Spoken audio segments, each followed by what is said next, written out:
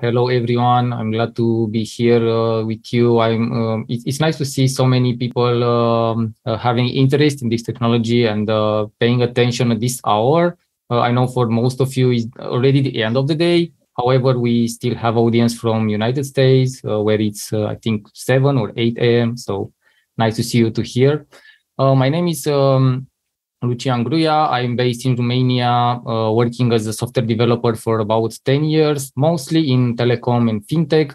Recently, about 3 years ago, I joined CN Group and Ciklum and working for Flatiron Solutions, a company in aerospace industry based in United States. I also was passionate since I was in my university. I was passionate about artificial intelligence technologies and started more intensely 2 years ago to study this, and also got some certifications meantime. I'm here to present to you today my experience with that and the way I approached learning and building applications, AI applications with Java. I did some mistakes in this time, and if you are at the beginning, I would like to share them with you and to maybe help you not doing the same mistakes. If you are a bit more advanced, we can discuss more at the end of the presentation, when I will also have some demos for you. I will split my presentation in 3 parts. The first one would be regarding fundamentals, and even if you are a bit more advanced, for you to or maybe to review together. It's important for everyone to review together these fundamentals, because this is the way I perceive the learning path on artificial intelligence. It's my perspective. I would like to share that with you. And half of the presentation, about 30 minutes, will be based on that. And then the other half will be based on frameworks for Java. And I have also 2 demos, one with TensorFlow and the other with DeepLearning4j. Okay, so we are here today to discuss about artificial intelligence, mostly as a technology, but not about what do we see every day on the market. Mostly, I want to discuss with you what's behind the scenes. I mean, what's the technology behind the artificial intelligence? And as a Java developer, I was wondering at the beginning, 2 years ago, if we have options, and what options do we have as Java developers to work with artificial intelligence, right? So this is why I will focus mostly on Java-oriented frameworks and paradigms, but I'll also share with you some general knowledge I learned about AI. Okay, just a very short intro. I would like to share with you that there is this concept of AI, and it's also some experts in the domain proposed the A to be replaced, or not replaced, but propose an alternative, not to be used artificial intelligence, and rather to use augmented intelligence for that, because maybe it's artificial, it's a bit more confusing, and also a lot of people are reluctant to adopt these concepts in the market. However, I would like to emphasize that there are multiple types of AI here, and of course, probably some of them are intuitive for you. But as I explored these topics, I understood that most of the software engines we are building, or applications we are building, that are able to take decisions, even if we are talking about an if-else, basic if-else clause, even them can be considered intelligent in some way, in some limited way, of course. I have some articles where I explain more about these types of AI. It's not the main purpose of the discussion, so I'll skip this part now. But I will give you at the end of the presentation some references where you can read more about that. So let's take some real life examples, and I would like you maybe if you can quickly unmute you here, Raresh. Can you tell me what do you see here in this picture? It's 2, right? It's a number 2. Okay, thank you. You can mute it back. Okay, so it was quite easy for you, but let's now think, how do we do that with software? I mean, what alternatives do we have? Of course, there are multiple options to brute force that, right? To store all the possible images with number 2, and then possibilities you have to type number 2. And for example, I also have prepared here some other examples. Some of them can be quite nicely, other can be quite ugly, but we are still able to do that as human agents, right? We are still able to do that quite easy. So in today's webinar, I would like to present you some alternatives and some techniques that we use currently to recognize images like this, and even handwriting, right? Okay, so I can give you like a spoiler from now. An approach to do that would be, and it's an engineering approach, it's not like necessarily a programmatic one, but would be to split image in smaller parts and then to create specialized entities, software entities that are analyzing smaller parts of the image. For example, we have this small part here, the bottom right corner, which has this tail, and we can create only a small software entity that is analyzing this tail and then decide. If we have this tail, we can consider that it may be a 2. If we do not have the tail, we know for sure that it's not a 2, right? And let's see how we do that. Okay, before doing that, just want to emphasize another important thing. These things are not so new as one may think. Most of them are mathematical concepts that are explored in the past 70 years, starting probably Alan Turing. That at least that was my research on that. Not sure, it may be even started earlier than that, but definitely that's not something that emerged in the past decade or in the past 2 decades, right? So it's a bit longer history than that. Speaking of that, let's start with some fundamentals, right? So we have about 25 minutes for that, and let me try to not exceed that. So I'll schedule my timer to 25 minutes on speaking on fundamentals of artificial intelligence. So I would like to speak today. I mean, of course, there are like hundreds of concepts or important concepts, but I would like to emphasize and to present to you 5 of them. Maybe if we have time, I can add another 2. So it will be about 7 concepts that may help you if you are at the beginning to find a correct path to try and start learning AI and then implement that with your preferred programming language. First of all, I would like to discuss about intelligent agents, right? So we as a humans, or any software engine and any life being, sometimes during our lifetimes, we need to take decisions. In AI, it's a different it's a different paradigm we use, and you will hear a lot about these intelligent agents because it's a change of paradigm. So in classic programming, usually we have to do what? To take some inputs and have some outputs, and then decide on ourselves what would be the best algorithm we have or we can produce in order to produce an expected output, right?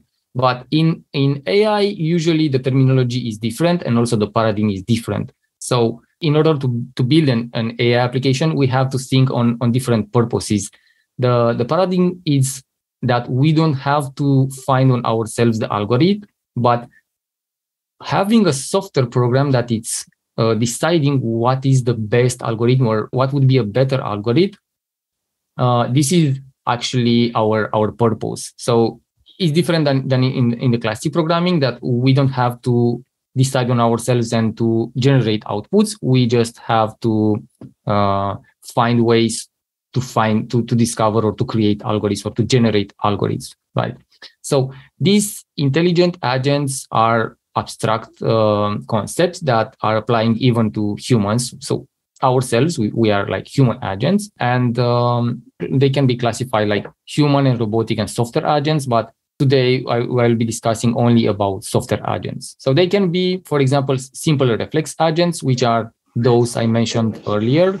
An if else clause, it's a really simple reflex agent that is taking a decision, and it is intelligent, but I mean, just really limited. On the other hand, we have different agents that have high intelligence, if I can say that, but please be careful when you compare this level of intelligences, because there is also a possibility that creating intelligence, it's also coming with creating like artificial stupidity, right? We will see about that a bit later about my demos, if they are intelligent actually or maybe more stupid. Okay, let's dive into core concepts of AI. So first of them, would be problem solving and searching. So as I mentioned earlier, in AI, when we try to create a software, when we try to create an application, we are more interested in how we identify the easier or the most convenient path in order to reach from an initial state to an output, right? So these are intermediary steps that an algorithm should navigate through, and it's like in real life. Every day we have to take decision, and each decision we take, it's influencing for a future decision that we will do, right? So we can even loop through some of these steps, let's say looping through S1, S6, S4, S2 infinitely, or not maybe for a long time, and then going to the latest, going to the output, or we can just go directly from the initial state to the output without losing so many resources, right? But in real life, we don't know what decision to take and how to navigate through this enormous, to this infinite graph we have, the graph of our lives, right? That's the case also with software. So we just have to find good ways, and the paradigm in software programming for AI application is to design some algorithm that is generating other algorithms that are finding, or some techniques that are finding more convenient ways to navigate through these graphs, right? So this is searching. It's not like it's a different concept. It's not like searching through a string into a text. It's searching actually for a path into a graph of possibilities and decisions. Okay. The next concept I want to introduce is knowledge representation, and actually just knowledge. So in classic programming, all of you probably know we have what is called data or information, but here the difference is that we have this concept of knowledge, which are also some data, but in most cases, we are generating further knowledge based on previous knowledge, which is not necessarily the case in classic programming when we are interacting with data and we do maybe some analytics on them, and that's it, right? So here I presented the architecture of a knowledge-based agent. So as I said, there are multiple types of intelligent agents, and this is a knowledge-based agent. This type of agent has its purpose to generate or to infer and learn knowledge and grow the knowledge base, right? So instead of database, here we have knowledge base. Okay, and I think this is a good moment to make a small step back and recommend you some documentation into that. So there are like many aspects to discuss about these concepts, but if you want to explore more, I prepared here some articles. I was working on them in past years, so you can read more about problem solving and searching and knowledge representation. For example, I also prepared like schemas and techniques for that, and I did quite a lot of research on that. Unfortunately, we don't have time to discuss about all of this during this session, but if you want to take that separately, I'll be gladly do that with you, or you can just take the articles and read them and let me know what's your feedback on that. So let me go further with planning. Okay.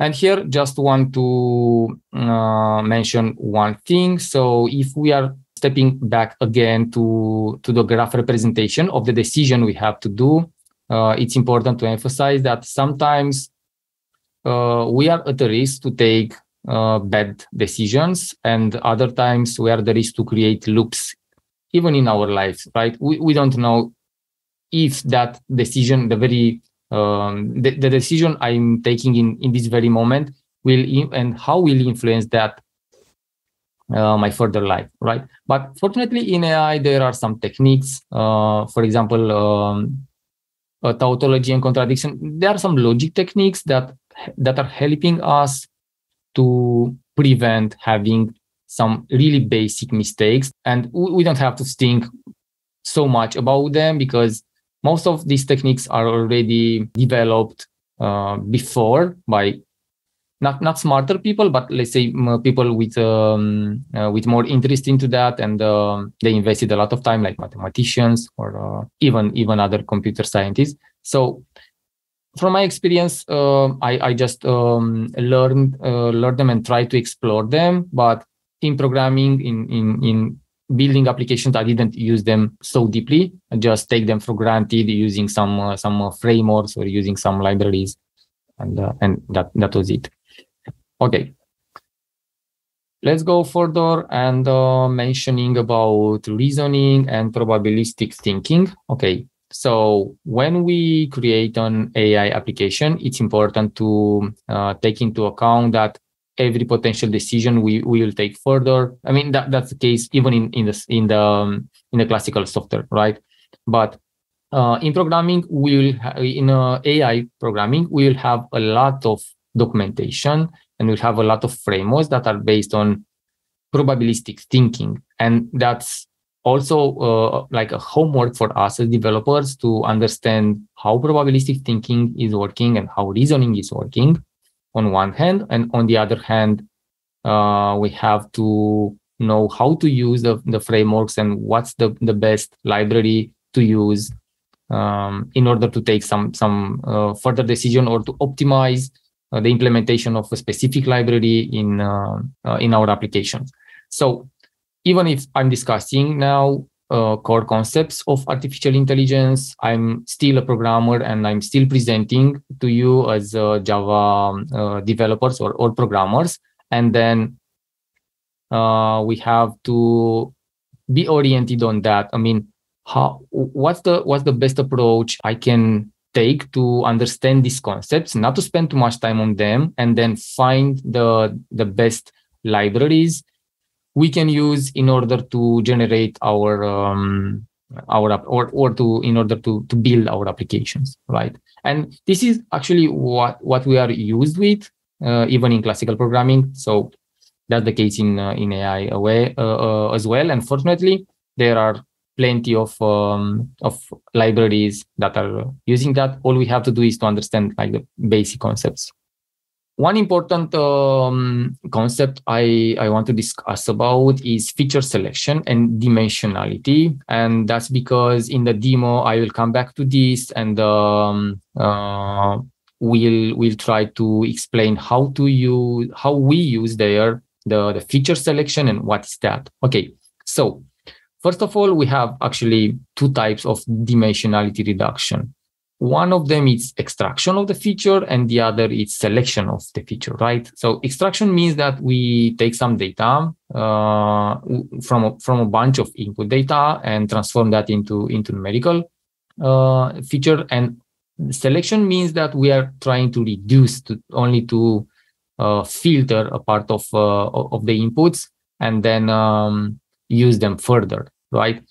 The difference is that extracting, it's still keeping the data, while selection, it's going a step further and losing some input data, but it's in some cases it's a bit more effective.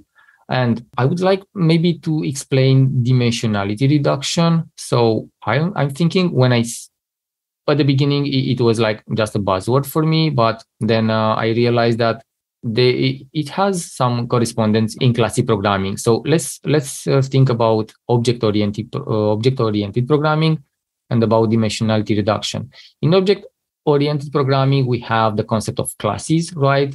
And we can instantiate that class and create objects, and those objects have attributes, right? So that's the dimension of an object, the number of attributes it has, and maybe also the number of methods of functions we can implement on that, right?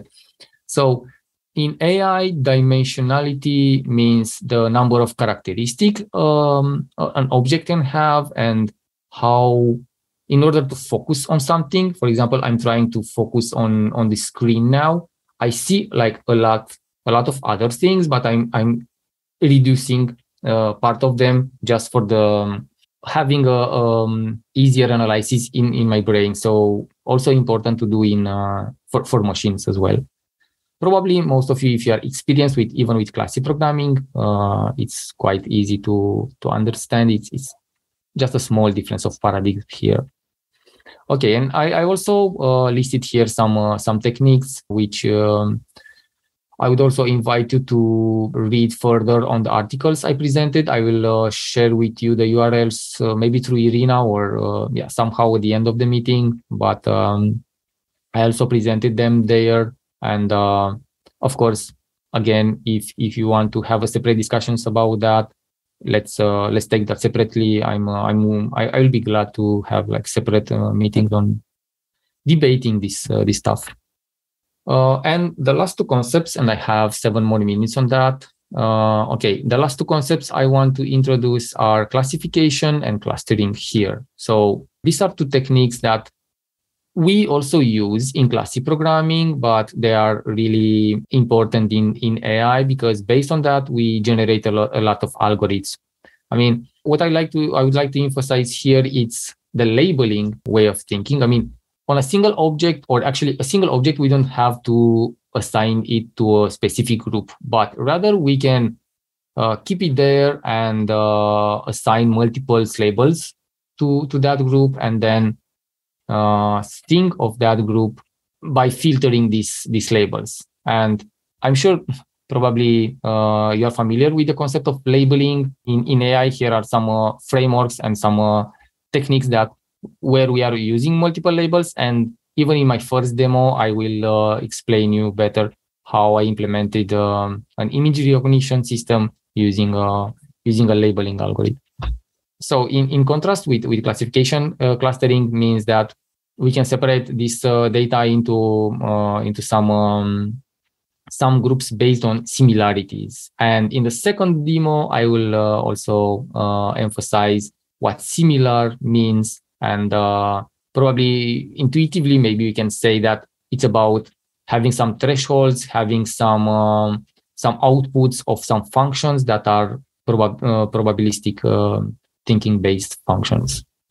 I hope it was not too boring, but I just wanted to mention all of these because at the beginning, when I started studying these frameworks, I thought that it's like just implementing just using another library. Okay, let's take from some code from Stack Overflow, let's read some documentation here and there, and then let's implement that. But I discovered actually it's not the same because there were not only some buzzwords there, it was more than that. So I had to go back to documentation and take some classes and have some certification programs in order to understand better these concepts and then to be able to further work with this. As I mentioned at the beginning, I would like to present some options we have as Java developers. I know that here may be some JavaScript developers or maybe some Python developers that will be skeptical on, okay, what can you do with Java in terms of AI? We can do better with Python. We can do better with something else and so on. Yeah, so I'm sure there are alternatives for each programming language. Not sure exactly which one is better or not, but I can share with you my experience with Java, and I can say that there are like plenty of alternatives and tools we can use to build applications with that. And I try to group them based on the utilities they have. So for neural networks, we have 2 libraries, and the second of them is DeepLearning4j, which I will use in my second demo today in order to recognize some images as well there. NLP, so there are also some good alternatives. I think there are more than that, but I just listed those that I explored. And mostly I worked with this standard core NLP library, which you can use even to detect like the mood within a text, and it's quite nicely. It's quite easy to use. I can recommend you, and it's really well documented. maybe I can also mention that NLP stands, I mean, there are two concepts, it's neuro-linguistic programming, and please do not confuse that with natural language processing. So these NLP frameworks are about natural language processing, of course. So recognizing a text, understanding a text, recognizing like sentiments within a text, and so on. That's about natural language processing. For machine learning now, and maybe some of you will ask, okay, what is machine learning? What's the difference between machine learning and deep learning? Or what's the difference between AI and machine learning? So I can say that machine learning is you can think of machine learning as a subset of artificial intelligence, while deep learning is a subset of machine learning.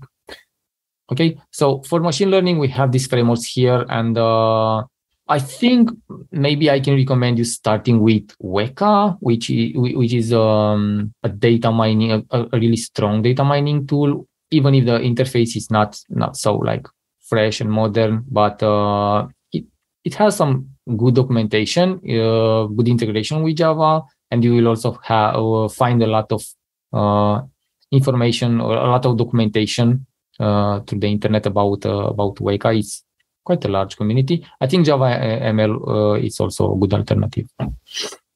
Okay, genetic algorithms now, and I would like to explain genetic algorithms are about solving problems that comes with testing multiple or evolutionary testing some use cases or some possibilities. And let me give you an example. If we want to determine what's the best layout we can have for a keyboard, for example, right? So nowadays we are using, all of us, this QWERTY layout, which is, I think, 150 years old. So maybe it's not so optimized, but if we want to determine what would be a better one, what options do we have? So we can try testing, just typing some words and testing what's the distance between our fingers when we type these words, right? So, okay, but how do we do that? Because we have a lot of variables here. So, for example, we have to test maybe for what language, for English. Okay, what about French? What about something that's not a Latin, that's not using a Latin alphabet? So in order to do that, we need to try some possibilities. I mean, we can also brute force that, but it will be more optimal to try some possibilities, and then if based on prior steps, we can eliminate some layouts that we know for sure that they will not work. So these are evolutionary type of problems, and for them we are using genetic algorithms. And I think for this one, I tried some POC with Watchmaker, and also with now actually I can recommend you to start with Watchmaker. The others just tried to do some examples with them, not so familiar with them. Of course, there are some also specialized frameworks you can use. And for example, I use this Optaplanner in order to create some school tabling. And probably school tabling, it's quite complex problem when you have, let's say, a university and multiple rooms to handle, even in a company, right? You have some rooms to share with some colleagues, especially now after COVID, if we want to use shared desks, for example, right? So Optaplanner, it's quite good with constraint solvers, and it's also providing a lot of community and documentation. So yeah, I think my time expired for this part, 25 minutes as I promised, but I also think I finished exactly in time. Okay, don't worry about, I also added URLs here on all of these. Don't worry if you didn't have time to catch up with all I wrote here, but we will send to you later the presentation as well, so you can check on yourselves. And in case you have questions, especially about DeepLearning4j, Stanford Core NLP, Weka, then Watchmaker or Optaplanner, please let me know. We can discuss further about that. Yeah. Okay, and let's continue with the last part, with the second part of of today's presentation. I hope it was not too boring for you, but until now. But I think if I would switch directly to these demos, maybe some of the concepts will be maybe too new or two more concepts, and it will be more difficult to digest. So if you want, now we can take like a 2 minutes break in case if you have like short questions. You can unmute yourselves here and just raise your hand and address them. Otherwise, I can proceed with the demos.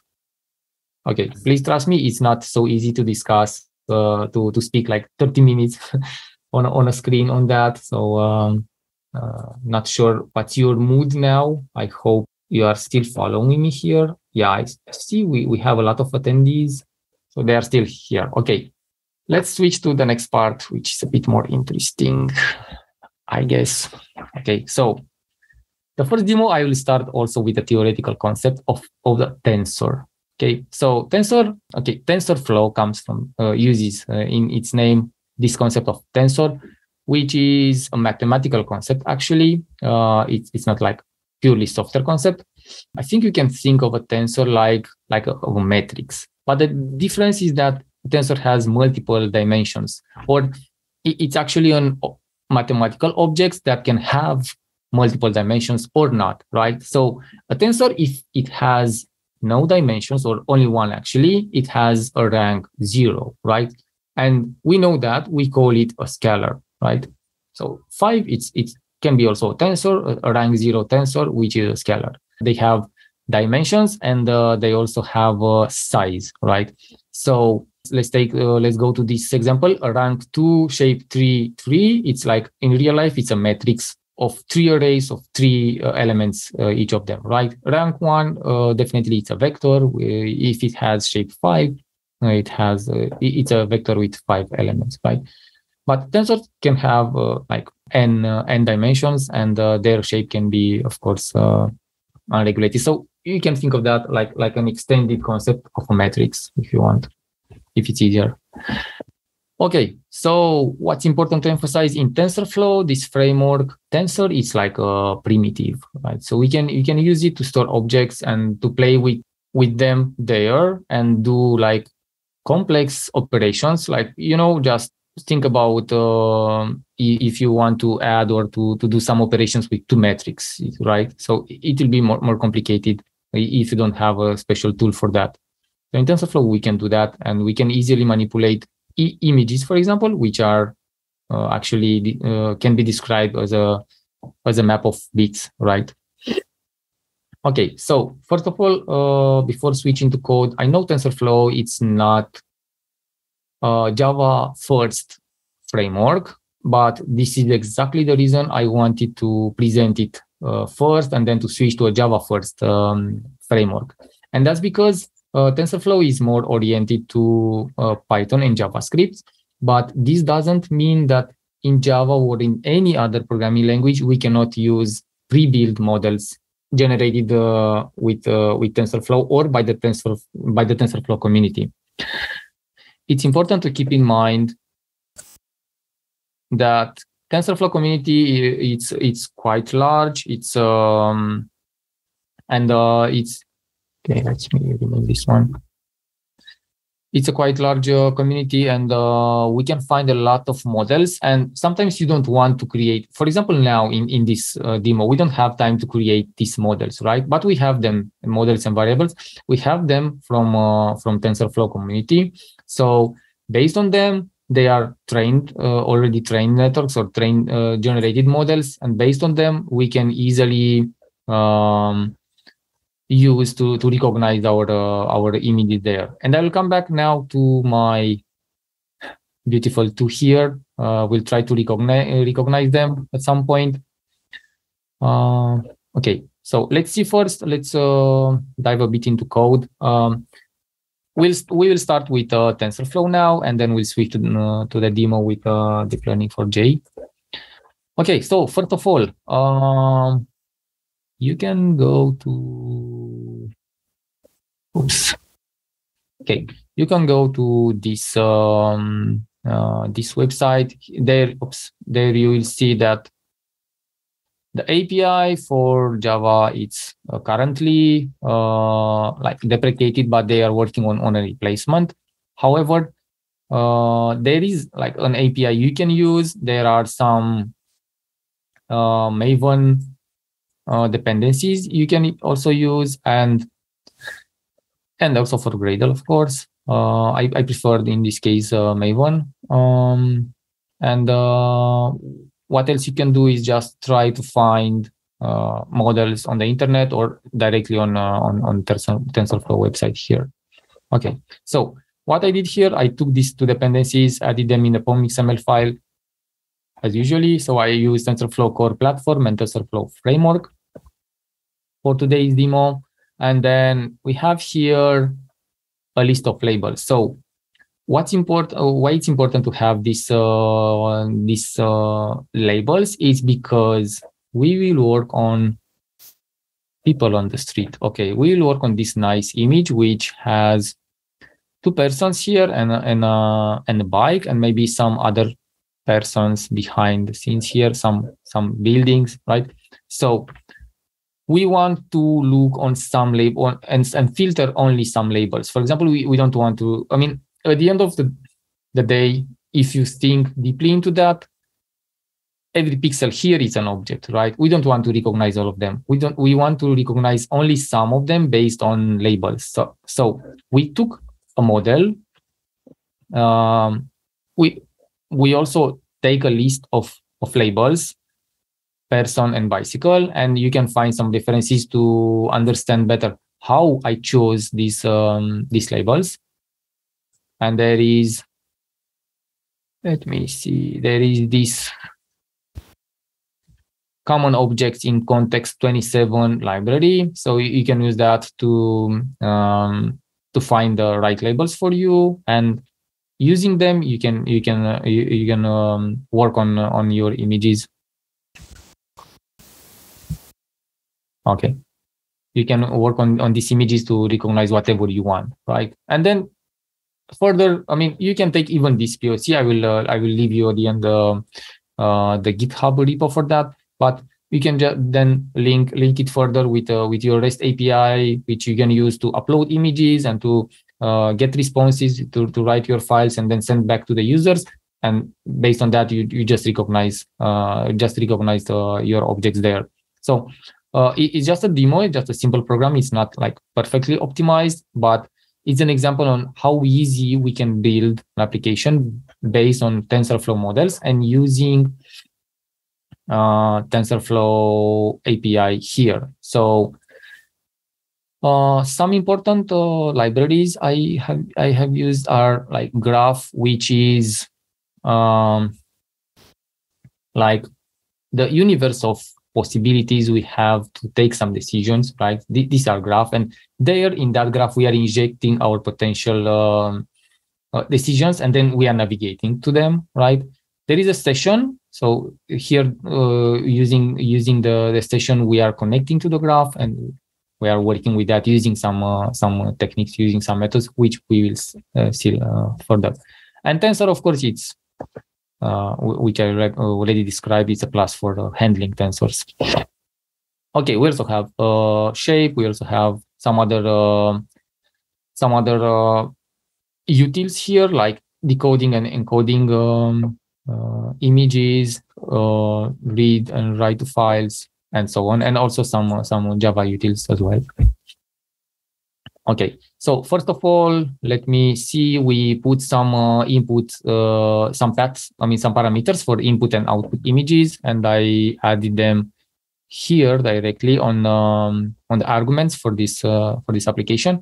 So people on the street will be the input image, and then people on the street out will be the output image for our case. And we'll try to achieve is just to see if we can mark and we can recognize the persons here, and what's the level of confidence we can have on them, and if the software can recognize this or not there, right? And we'll do some fine tuning for that.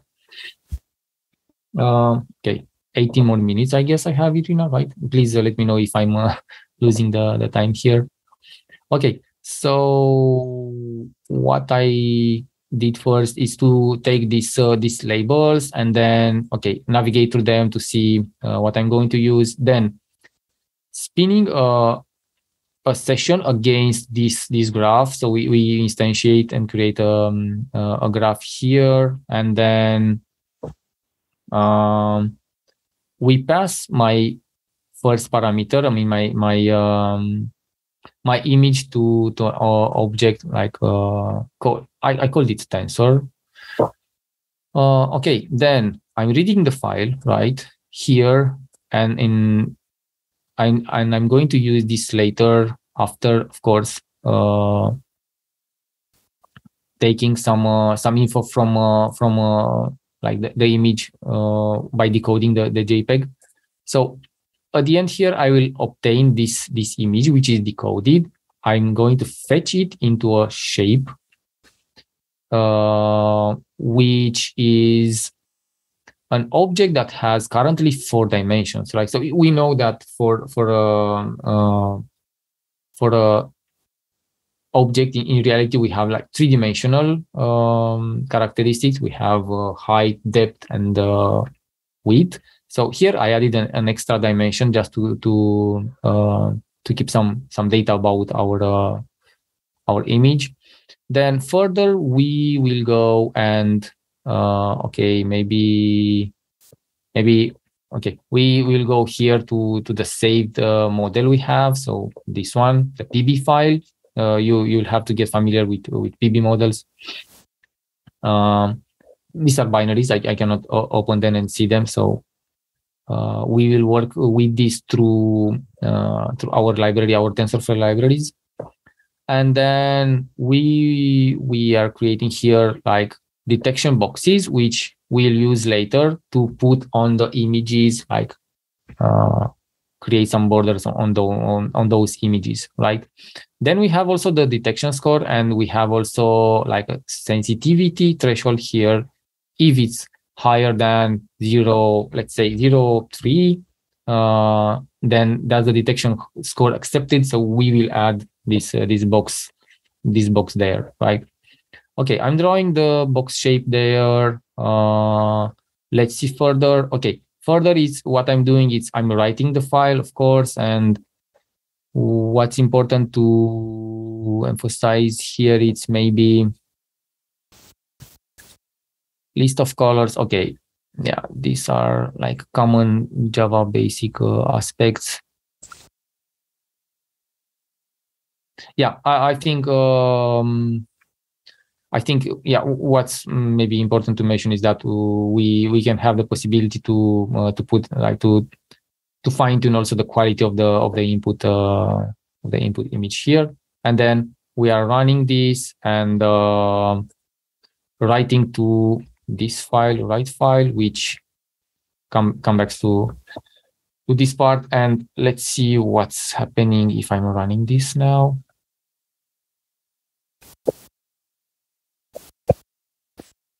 Let me check meanwhile the chat. It will take about 30 seconds. Do I have any? Okay, there is nothing yet.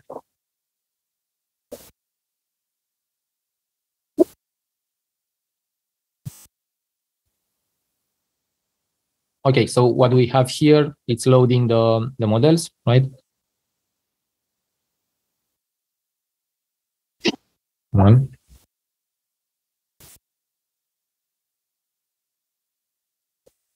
Okay, thank you for turning on your cameras, Elina, Dimitro.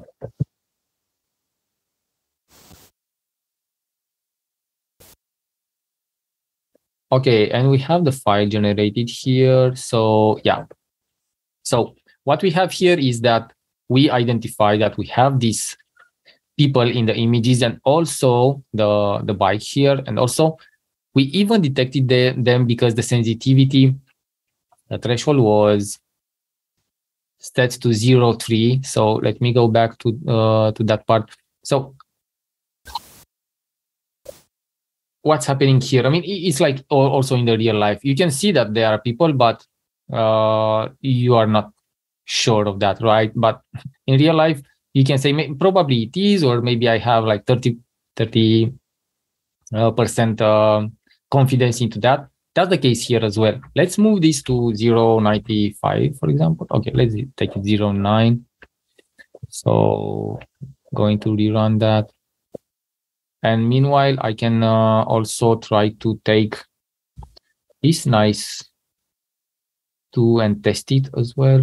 Okay, maybe take them all. Let's see what's happening. But I'll reduce the detection score there. Okay, let me prepare the path for that image.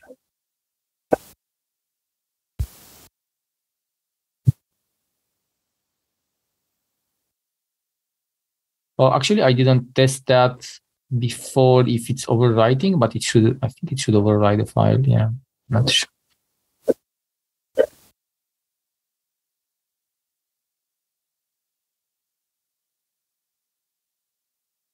Okay, 15 more seconds, 10 more seconds on that. Let's see.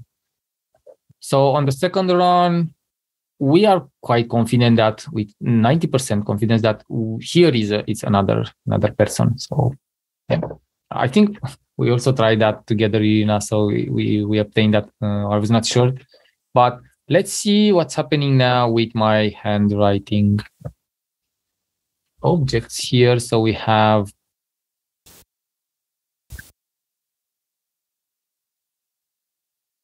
just a second. We have this.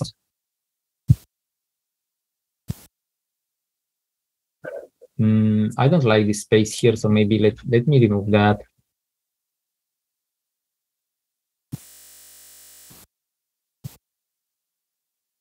Okay, and I'm going to use this as an output.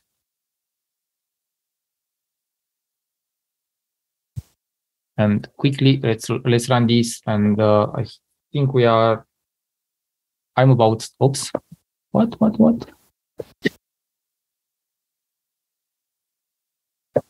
I forgot maybe to add a space. What's happening here?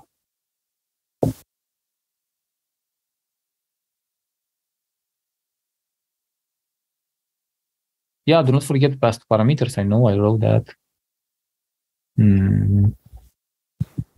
I think it's okay. Maybe it doesn't recognize the. Nope. Oh, okay. I know. I have another. Yeah, of course. It's another empty space.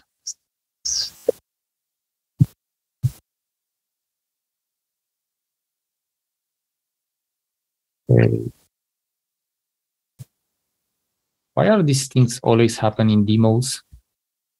Keep wondering after 10 years. Probably also do that. Yeah, better now. 2. Yeah, sometimes during a demo, you are not even able to observe like an empty space in your path file. Or okay, let's see.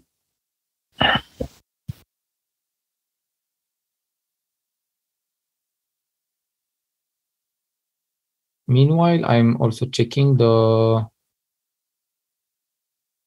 We call them the demo effect. Yeah, don't mind, everything fine. Thanks for this, Anna and Stanislav.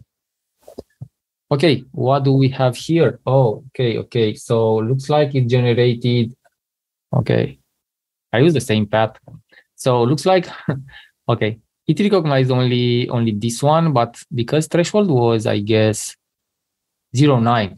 Okay, let's try again with 0.3, and that's it for the current demo.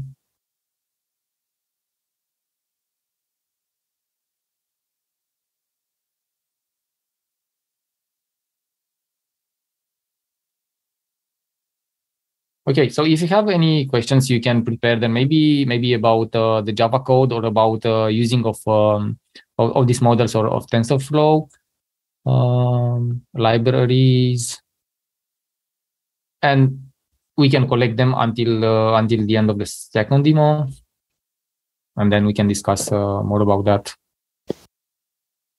Okay, let's give it another Oh, okay. So with 0.3 confidence level, okay.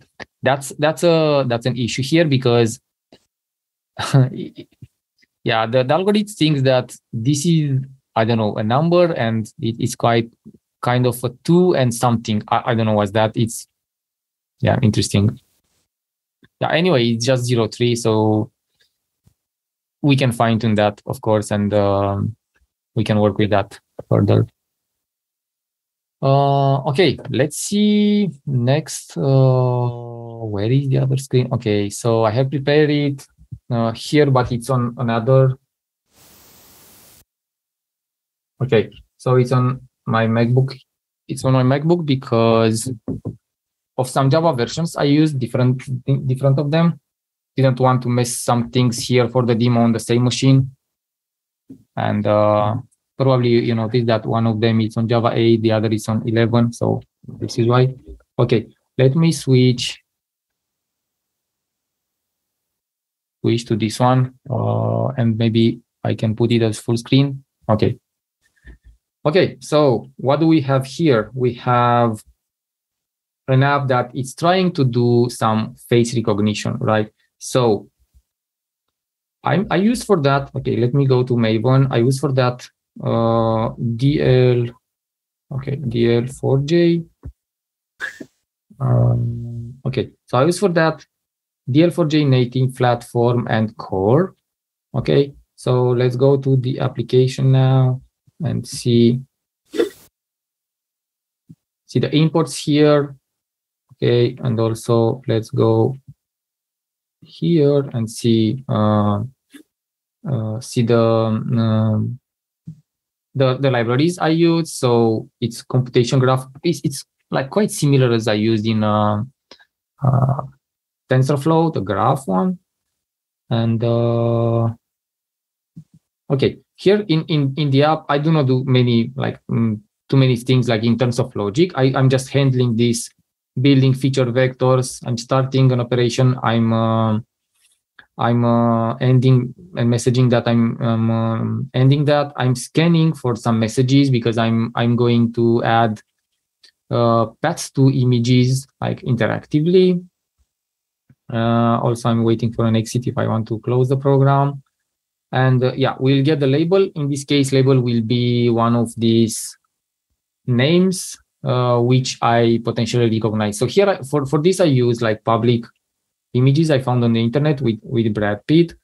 So we have an image. Okay, let me open it. We have an image with Brad Pitt, which I used to train the algorithm, and the other was to test it, right? So maybe if you want to explore more about these concepts, I also prepared here. Okay, I also prepared here a reference where you can read about training and test data and how you split them and how you optimally use your data in order to get good results on that, right? So I'll include this in my references. I don't think we have time to go deeper into that now. I also want to mention that the application I'm presenting now is based on another one. If you just type MTCNN, which means multitask cascade convolutional networks, you will find a lot of GitHub repos. This one, for example, it's another one I used. I don't know, probably I also visited this URL. The one I used is this one, which looks a bit maybe strange here, but I actually took the model from here, not the whole application. So you can find a lot of them on GitHub. DL4j, MCTNN. Usually, it's the right words you have to type in order to find these models. Okay, let me go back to the demo here. Quickly present the how face recognizer works. Okay, so I have an object here, MCTNN, right? I have some utils, some image utils. What else?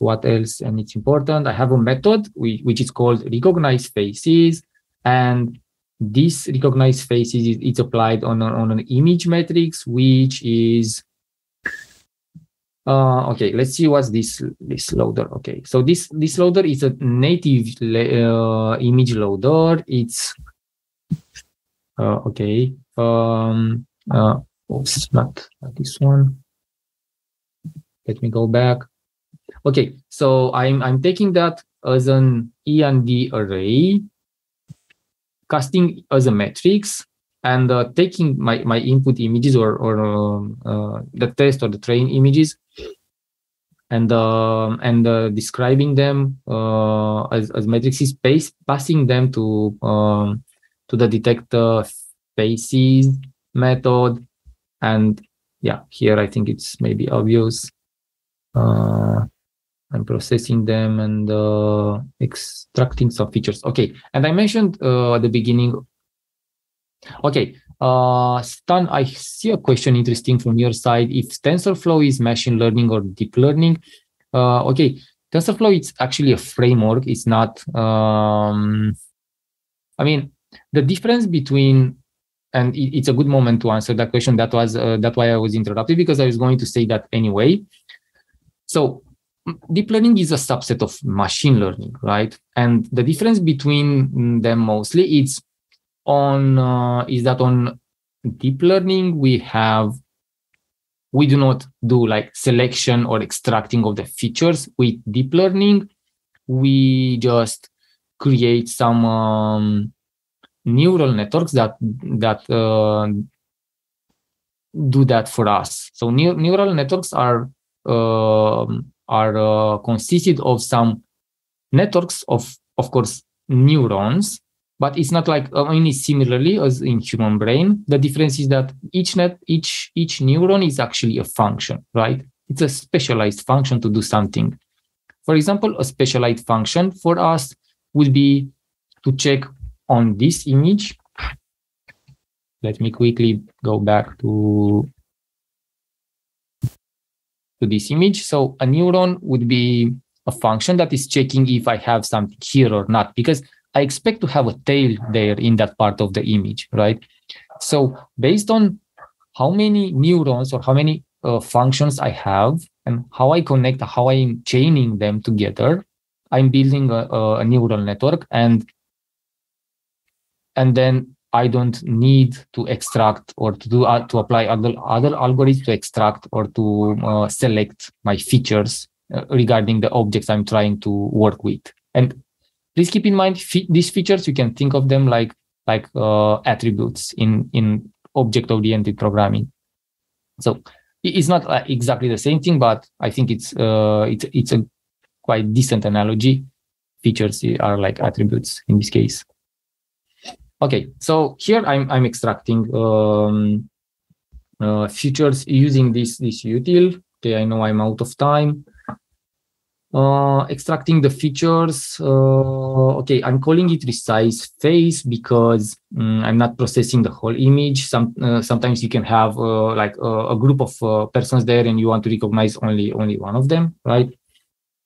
And also, a useful method is that we try to get face features. I mean, to recognize the attributes on those features, right? So we'll reply with some messages like there is no face recognized, or this is similarly with a specific person. And let's see here. Maybe we can. I mean, if we still have, we'll see about that. If we have time, I can also try with some pictures of yourself, for example, just to compare if it's recognizing you. But I already tested with Brad Pitt, for example. So what I did, I used, this image to train. Usually, I mean, it's recommended to have like 300 images to train them. You will get better results, of course. And then this one is the image to test. I mean, let's check if the logic is working fine, the algorithm is working fine, and based on that, we will adjust. I mean, we'll auto adjust the sensitivity, right? Okay, and I think I have an image with Brad Pitt somewhere here. Let me, yeah, I think this one. So let's check if it's different indeed. So this one, and this one. Okay. So what we can do is to take, I think I also saved the path somewhere. Yeah. So we can take this one and put it. Oh, okay. Let me.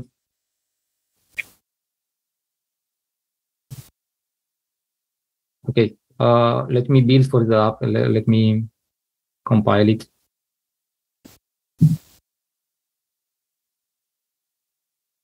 Okay. Meanwhile, you have here these classes for models. Some of them I also, I mean, I also borrowed from some GitHub projects that are like part of libraries. Of course, I adapted them, but also added credits for them here. You will also usually do that, as well as you do in classic programming. You are taking some parts of code and put them together and try to work with them. But what's important is to understand what you are doing there and to get your concepts and put them in the right order. So Eric, where to get lecture materials? Thank you. I think Irina will be the one sending you everything, all the references we have for today. So that includes the presentation, the 2 GitHub repos, and also some URLs I presented to you with some articles I was working on in the past year. Okay. Okay, so let's move to target. Okay, and I think I have also the comment here. Trying to use this. Okay, let me see if that's right. Yeah, it is. Okay, oops. Where is Brad Pitt? Okay, so I'm trying to pass, I'm waiting to pass through test and train images, and then I will also input. Okay, input image path. Okay, so let's take the input image path here, oops, which is also Brad Pitt. And this time we will get, okay, let's start analysis on that. We will get some results with, okay, 80% level of confidence, 75% level of confidence. And it recognized that it's Brad Pitt and it's not like Freddie Mercury, right? Okay, let's try another one with Freddie Mercury. I didn't try that, but we can do with anyone. If you prefer Zelensky, maybe. Okay, let's see what images do I have here. So I have this one.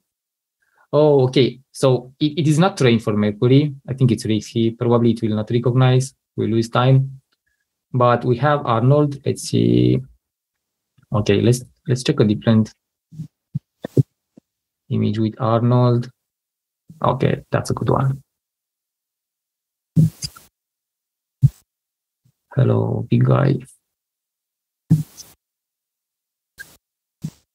Okay, so let's take this. I will take my risk and rename it to JPEG. Okay, still recognize that. Let's go to change the path here and let's see if it's, oh, it's recognizing Arnold.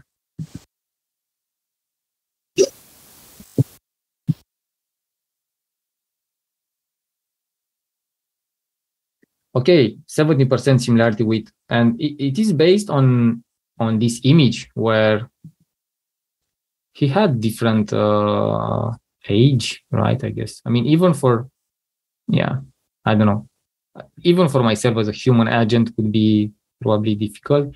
I would not say with 70% confidence that it's Arnold, but looks like software is doing that. So we can usually use this as inputs, these numbers, and then just create a small like web application where you can provide maybe, I don't know, 2 pictures, and let's see if Irina looks like Adriana here, and what's the level of compatibility or how similar are them, and you can do that quite easy. I put that together in about 2 hours, or 3 hours maybe. So it's not like a really performant software for that, but if you explore more and work on that, like for 2 sprints, for example, I think you can have like quite strong applications. And 2 sprints, it's quite like small budget for that. You can do nice things just using these frameworks and libraries.